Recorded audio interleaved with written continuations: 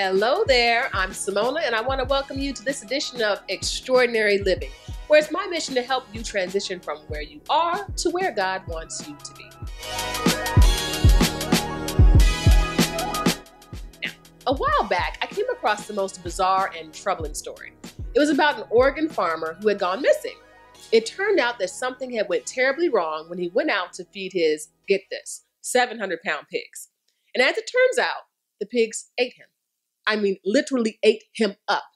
And as the story was reported, the man's remains were scattered all over the pig pen. Now, this story was disturbing to me for obvious reasons.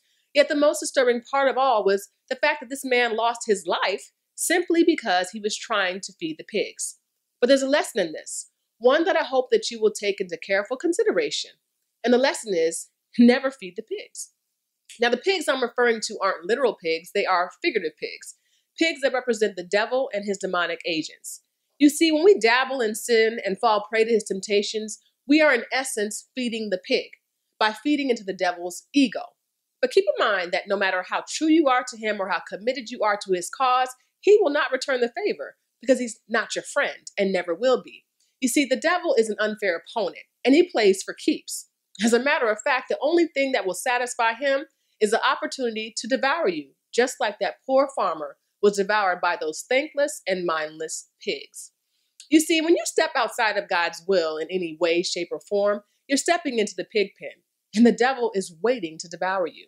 For example, you may think it's simply a one-time opportunity to get your physical needs met, but in actuality, it's the devil's opportunity to try to devour you, with not only the disapproval of God, but also with the STD, the emotional trauma, the demise of a marriage, present or future, and any other negative consequence that could possibly result from stepping outside of God's will and stepping into the pig pen.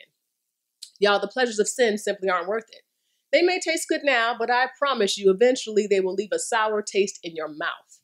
Now, I have no idea what your vice is or what the devil is using to try to keep you captive, but I know it's something because that's how that fool works. So no matter what you do, don't feed into his ego by falling prey to his traps. If you're hanging around individuals who are pulling you farther and farther away from Christ, cut them off.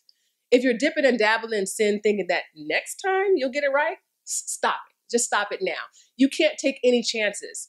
And let it never be said that you were devoured while feeding a pig.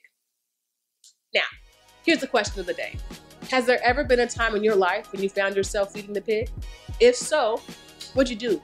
How'd you overcome? What steps did you take to break the cycle? Let us know by leaving a comment below. Also, be sure to share, like, and subscribe. And you can subscribe by clicking the little icon right here. And also be sure to click the notification bell so that you won't miss another episode. And finally, before I go, I gotta let you know that you can do all things through Christ, which includes living an extraordinary life. See you next time. Circumstances are not powerful enough to determine your outcomes, but your mind is, which is why I put together the 5 steps to change your mind so that you can change your life. It's a free downloadable PDF that contains the 5 keys to a healthy mindset. So go to SaMonnawatts.com/change and get your free download today. And while you're there, don't forget to check out my book.